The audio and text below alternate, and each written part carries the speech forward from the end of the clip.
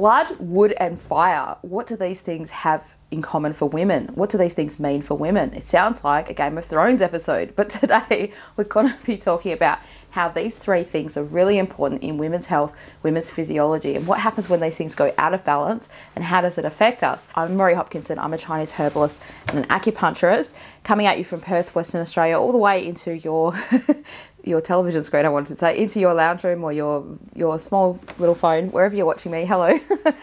So welcome to the channel, and today I want to talk specifically about women's physiology, women's health, but this is also relevant if you're a man and you're thinking about how do I understand my partner in a Chinese medicine way. If that's a help for you, you might find this interesting.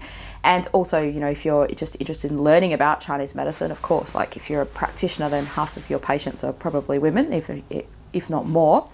And also just if you're, I don't know, watching this, welcome.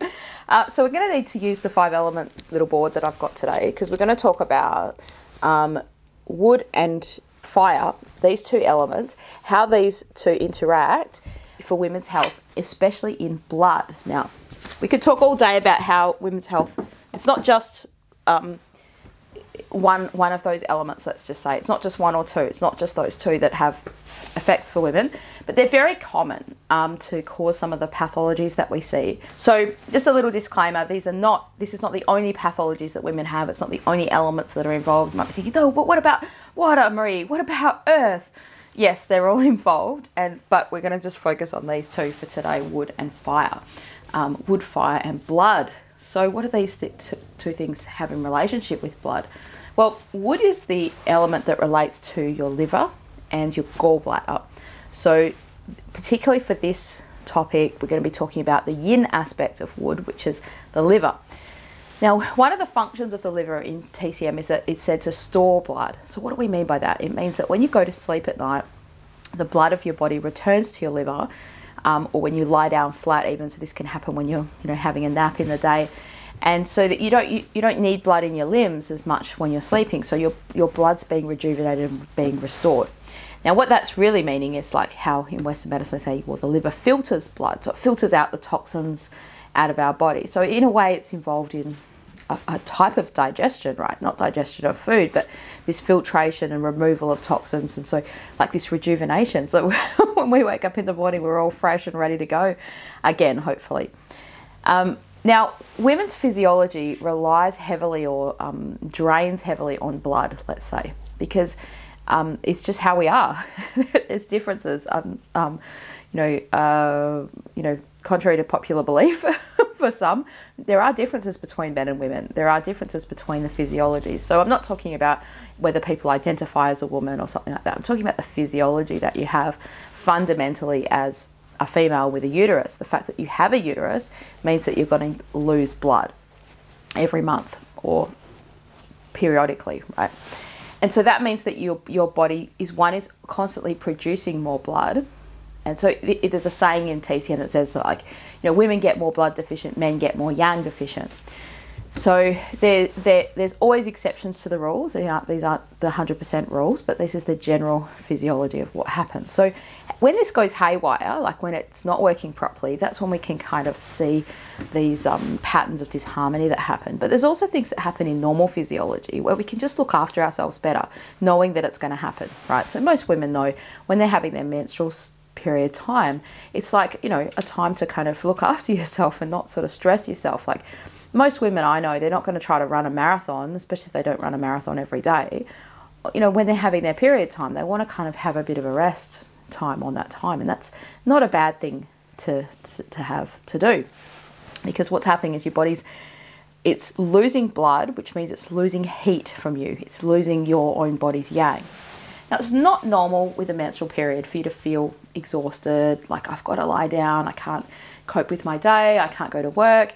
Things that are abnormal could be including like things like extreme pain, a little bit of discomfort is considered normal or okay, but like not pain where you need to take painkillers or pain where you have to take time off work. It could be pain in your abdomen or your lower back.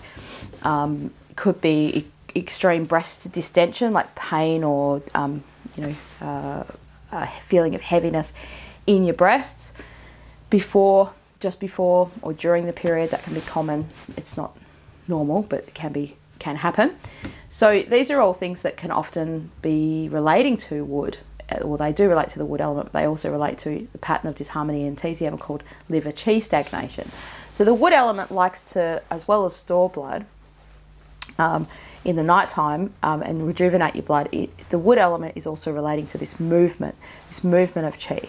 Now, I've talked about this on other videos where I've talked about liver Qi stagnation, 3 things you can do to move liver Qi, and how you might notice if you've got liver Qi stagnation that you tend to have a lot of sighing, like that, those kinds of things. Now, that can all be related to PMS, premenstrual syndrome, or premenstrual tension, PMT, same thing, just different names. And for some women, they feel like, okay, this is just a little bit, and it's just, I feel a bit narky, or I feel a bit angry, or I feel a bit, not great, but they're not, very angry. They're not very depressed, or they're not, very, those emotions aren't extreme. And so what's happening there is your wood is having a reaction or an action on fire. So wood has to generate fire. The emotion of wood is anger, frustration, resentment, those emotions, right? They're all similar kinds of things. The emotion of fire is joy, and it's a very soft thing. So, sometimes we think of fire, we think, oh, fire, raging fire. But it's actually, fire's very soft, right? You can actually, if you go very quickly, put your hand through fire. You can't, fire is very non-substantial, right? It's very powerful, but it's not like, this hard kind of container, right? It's less substantial than that. So it's very soft, and in its pure nature, a fire element type of person, a personality of fire, it's very bubbly, very happy, just smiley, and sometimes people can even be too happy and seem like, wow, I'm just so happy, and you're like, what's wrong with you? Like, I'm just so bubbly. Well, that's an exuberance of fire. Like, that's a fire type of person, and we all have different personality types and things like that. But what can happen when you have a stagnation of, or an issue with wood, let's say, so either a stagnation of liver Qi, people do that, they get sighing, they get, and sometimes it become almost like a choo-choo train, like get really angry, and that can affect fire in terms of like the anger's almost taking away their joy, their ability to feel joy. Or it's just overpowering it, so it's exerting, the energy onto that. And that person can't control. So when you have anger, you don't really have joy in that. Like, think about it. When you're really, really angry, a lot of people feel regret that they're even angry sometimes afterwards. That they feel like, they're not, anger isn't something that exists usually in the presence of happiness at the same time. Righteous anger is kind of like, maybe you might feel a relief that, hey, I'm going to do something about this, and I've got this power behind me of this anger because I'm angry about a cause, or I'm going to do something about that. But pure frustration, anger, resentment kind of anger in a negative sense can't be kind of coexist with that fire. It's almost like it cancels it out, the fire, as in, the joy. So that's one thing that can happen. It really commonly, women notice this around their menstrual period time, because the week before your cycle, and I've done another video just on the cycle about this, is the time where you need that wood to be moving, right? You need wood, as in you need Qi to move blood so that the blood can flow, the blood can move in the cycle, in the menstrual cycle. So what can happen is, in that premenstrual time, is that Qi stagnation is kind of building up, and people get angry and frustrated, and and that can lead to feeling not great because they get a lack of joy. But also what can happen is there can sometimes be a lack of wood, like a lack of movement, and so therefore their period doesn't come regularly. It might come at different weird times, like early or late, but it also may not come at all. And sometimes people can feel like there's a lack of drive in their life, so this is where you might feel like purposelessness. Try to say that quickly. Purposelessness. So passion and purpose, life planning, tends to be a wood element type of thing, right? Feeling like this is where I'm going, my life direction. So a feeling of aimlessness And then that lack of wood to generate fire can sometimes mean that the person feels a lack of joy, which is nothing, right? They feel what's sometimes called in textbooks a flat affect, which is like, I just don't feel anything. I don't feel, you know, this can happen in depression where people feel nothing. They just don't feel angry about something. They don't feel good about something. They don't know what they want to do. They don't feel any inclination to do anything. They might feel like, oh, people have told me exercise might help me, or, you know, if I got out of the house and went and visited someone or something like that, they won't have any inclination to do those things. And they certainly would feel like it's very hard to feel a sense of joy. And then you also have a lack of joy leading to sadness, right? So you can have like the fire element, let's say, in its proper functioning, giving you joy, a sense of happiness. Now, not overjoy, like everything's happy all the time. That's impossible. But you feel a sense of happiness in general. Like, okay, things can happen, but you know that life is going to be okay. And you kind of feel a sense of happiness. And at different times of the day, you'd be able to feel happy about certain things. Then you can have that lack of joy, which is what we were talking about before, where it's just flatness, kind of nothing. And then you can have even a further depletion of joy in a way that gives you a sadness. So sadness itself is a metal element emotion. So, you know, a deep sadness, like, you know, sadness and grief is definitely a metal kind of thing. So I'm not sort of much talking about that. It's more just this lack of joy. And so even those people, because they're flat, they might not even feel sad. They just feel nothing, right? So just that's where that can kind of relate to. So you might say, oh, that's all well and good, Marie, but how do I fix it? What does that mean? So an acupuncturist or a Chinese herbalist can help you with these things, and that's how they would know how to intervene. So part of me making these videos is to kind of explain, well, this is how Chinese medicine works. How amazing is it? How wonderful is it? And these are some of the things where acupuncturists can kind of have, like, you know, these, I don't know, more emotional effects on your body. Like, you know, these effects by treating this physiology, then we're fixing the emotional stuff, right? It's not like in a point that you're fixing, oh, you press this point, this makes you happy. Now, there are some points on your hands that you can use for these kinds of things. So one of the channels I'd recommend you use for these two aspects is the pericardium channel, because without getting into too much detail, the pericardium channel has a link to wood because it's a Jui Yin channel. That probably means nothing to you, but it means a lot to me. So wood, liver, like liver's a Jui Yin channel, and pericardium's a Jui Yin channel. Pericardium's also a fire, relates to the fire element, and it's a Jui Yin channel. So the pericardium is the sac around the heart. Yep, so in physiology, it's a physical thing. It's actually a thing. Now, if you get injured by a virus or a pathogen or bacteria particularly, like that might attack your heart, it's very uncommon because your heart is like the, you know, the center of your, what's literally in the center of your chest, but everything in your body is kind of protecting that, because that's the one organ that if it fails or anything happens to it, you'll die. So your body is naturally designed in a way, you can see how it's designed to kind of protect that from pathogens, right? But if that were to happen, then it usually goes to the pericardium before the heart. That's why in one translation, the pericardium is translated as the heart protector. Right? Just that's what it's called, the heart protector. Isn't it cool that we have a little heart protector? So in Chinese medicine, they think the heart, in some schools of Chinese medicine, in acupuncture, they think never needle the heart channel. Right? Don't disturb the emperor. The emperor is the, you know, the one that you don't disturb. You just go around him to the pericardium and treat that first. And so that would be the best way to kind of think about it. So the pericardium channel comes down the middle of your hand, and it comes up to this part here between your two fingers, just there. So if you have a lot of kind of anxiety and like feeling flustered and restless and that kind of stuff, then these points on the hand and here are the best ones to use. But if you come down a little bit further, so this one's called pericardium 6, and it's like 2 fingers slightly spaced apart from your wrist crease, just in here, in between 2 tendons. And that's a very common point to use for like helping the uterus. Like it's used in combination with a point on the foot, a spleen point.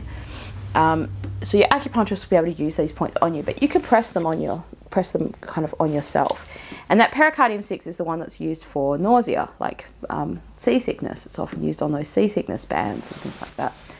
So there's some things you can kind of do. Definitely moving that liver qi before your cycle is a good thing to do. So you want to make sure you have plenty of like regular exercise, not strenuous exercise, but just, you know, keeping your body moving and stretching and yoga and just going for a walk around the block. That kind of stuff is good. If you're feeling like the stagnation is building up to the point of getting angry or frustrated, then go for a walk. Like those are good things to kind of do. Breathing exercises, like things that allow your arms to kind of move, like Tai Chi exercises and things like that. But also the Wim Hof breathing method, I find that that's quite useful to kind of get that air moving through your diaphragm and helping relax that liver qi stagnation. Those are good. There's a thing called the 5 Tibetan rites, which is like an exercise thing you can do. You can look up that on YouTube. That's a good one to do for moving liver qi. Foods that are good can be pungent foods, so a little bit of like maybe not so much chili hot, but like ginger, coriander, cinnamon, basil, that kind of stuff, like lemongrass. Those kind of foods are good to kind of move. And if you're in a winter season, then you can have the kind of the curries and the heavier foods. Otherwise, just have those things as part of, like, you know, if you're having some spring rolls or some chicken or something like that that's cooked, maybe with a salad or something like that, then have some of these more pungent spices kind of in the mix of it. That kind of helps your wood element. The food that helps your heart is actually sweet. Like the sweet flavour relaxes your heart. When I say your heart, we mean your mind, like your mental health, right? Now, you don't want to have sugar, too much sugar, but this is why people feel good from it. So you could have a little bit of honey, have some honey in your tea, just, you know, a little bit of chocolate here or there, especially dark chocolate's not such a bad thing for the dark chocolate's not a bad thing for that. The problem with sugar is once you go down that sugar train, it's really hard to get off it. Like it's hard to like not have as, you know, your body kind of wants more and more, but like a little bit of it, if you can have it in moderation, and certainly like honey, maple syrup, you know, used in cooking, that kind of stuff could be useful at some times. And carbohydrate foods, you know, are comforting kinds of foods for that reason. So that's what those things do. Now, I'm not saying you should just stuff your face full of them, but those are kinds of some of the things you can try at different times, you know, to kind of help, you know, treat these things with foods at the time when they're appropriate. So those things. And the last one that I want to mention is sleep. Like sleep is really important for blood. So we're talking about blood, wood, and fire. And if you want to nourish blood, sleep is really important. And also checking with your practitioner about a strategy to kind of help make sure your cycle isn't too heavy, or if you're having a lot of heavy periods or bleeding that won't stop or things like that, then that's wasting blood. It's your body's producing blood, you know.